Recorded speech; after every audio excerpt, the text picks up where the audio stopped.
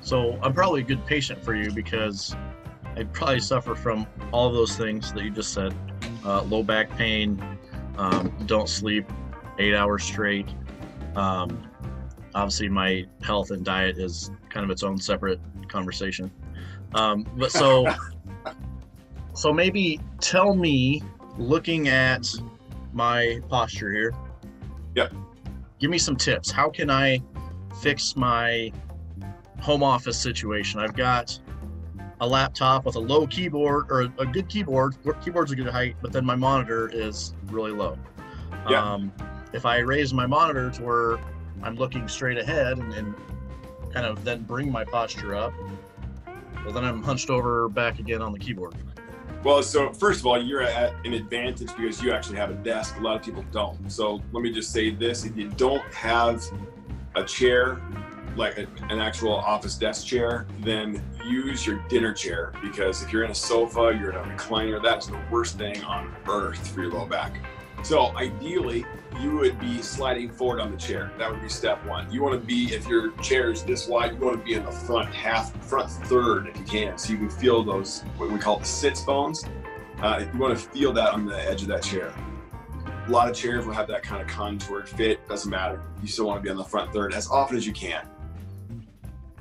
Real quickly, if I may, when you do that, keep in mind that if you're not used to having good posture, these muscles through that upper low back, lower middle back, those are going to get sore and tired pretty quickly. So at that point, when they're tired, then if you want to go back and use the chair, do it. But I tell patients, on the hour, try to sit forward on that chair. That's ideal. So if you're on the front third of the chair there, looks like you are, that's good. Now imagine if you've got a meat hook here, you're going to lift, the chest up.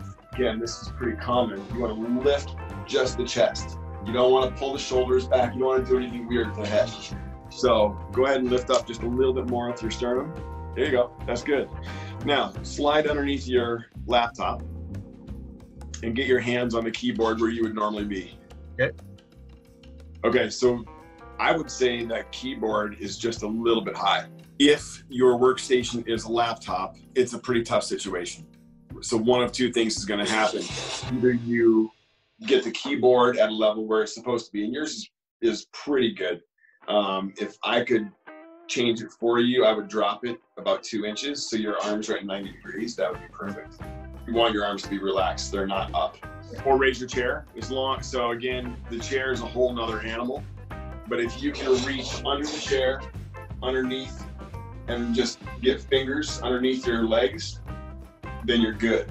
If your chair's too low and your legs are up like that of course can strain your lower back. If your chair's too high, yeah, that's another issue too. So you want everything to be at 90 degrees.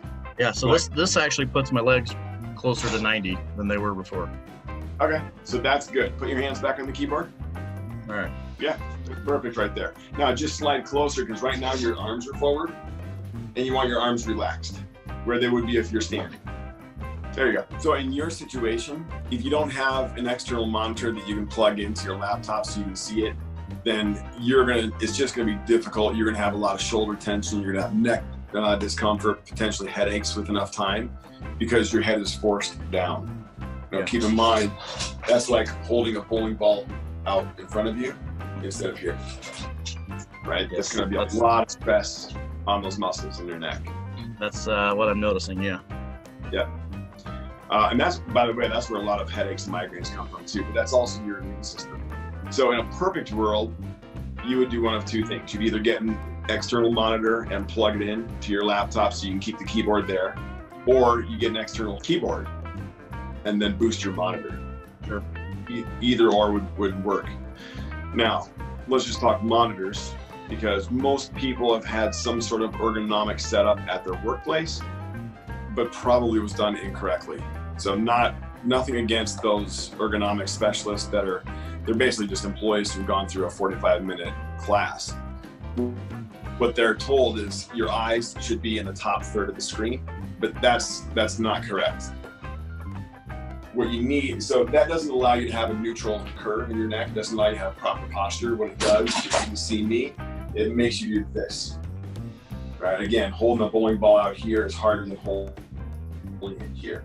So you want to be in that neutral position. So the way that we have people set it up is the bottom of the screen should be level to your chin or lips, somewhere in this range. Yeah. So can you take that external monitor and can you put something under it? Yeah.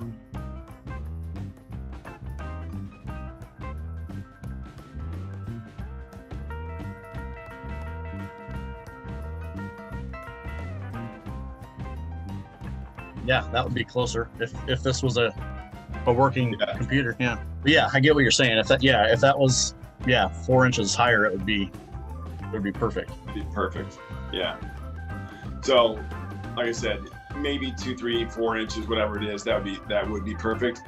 The problem is, if anybody's listening to this and they're used to using a laptop, you don't want to just immediately switch, by raising that monitor foot. That would create a whole new series of issues. So I tell people, raise it a ream of paper a week, something that slowly allows those muscles to adapt. Otherwise, it's going to be just as bad trying to make a quick shift like that. That more or less covers it. You want to think 90 degrees at everything. Your knees should be at 90.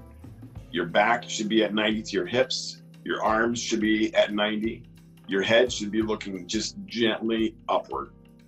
I say gently there. So just towards the right, not down. Yeah, because you can even tell, as I'm looking at my side view here, you can tell where my screen is here, how much I'm looking down at it. And it needs to be here. More. Yeah, more. Yeah, because that feels so much better right there. Yeah. Laptops, they're just killer. They're convenient when you're at work if you're on the go. But man, this is tough.